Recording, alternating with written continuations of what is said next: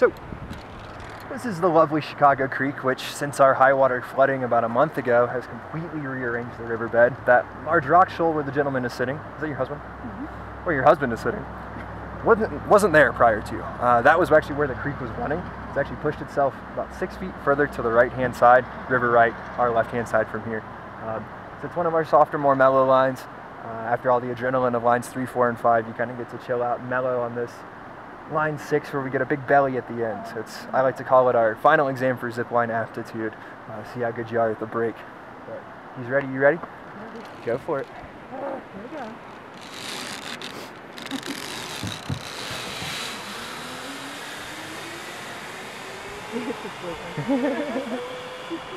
Nice.